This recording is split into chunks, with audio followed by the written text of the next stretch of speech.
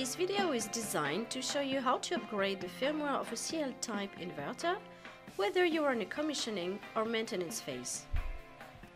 Once in front of the inverter, grab your USB drive preloaded with the latest version of firmware update. To perform this update, you need to power your inverter AC or DC.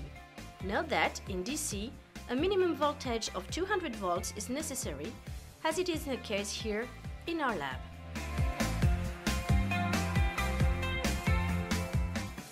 Note that in the case of commissioning, the front cover of the wiring box should be already removed.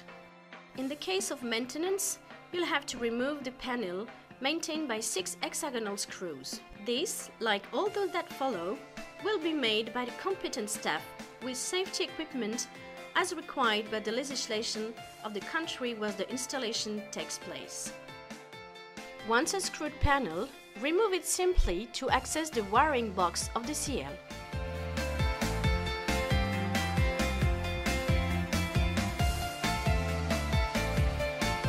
Your inverter not being turned on, you can then insert your key into the USB port on the top of the wiring box.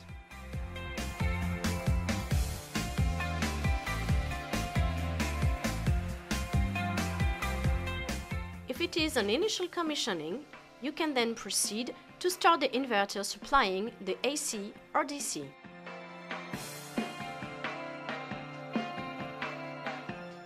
Automatically, it will proceed to decode the information contained in the key.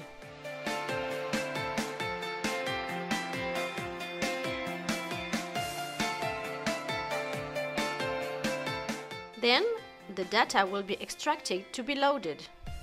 This phase takes several minutes.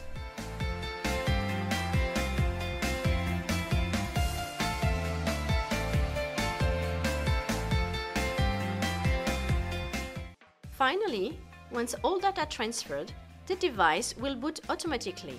Overall, these operations have not taken more than 8 minutes.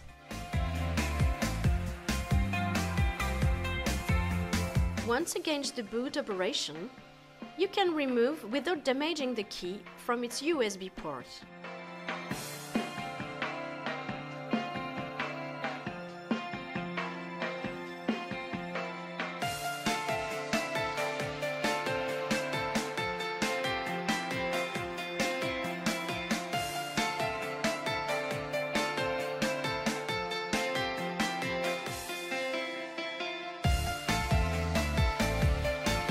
In the case of an update during a maintenance operation, the USB key can be inserted while the inverter is in service.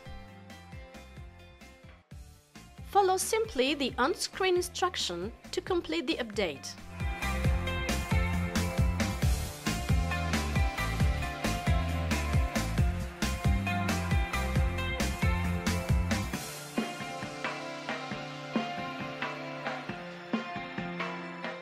It's over.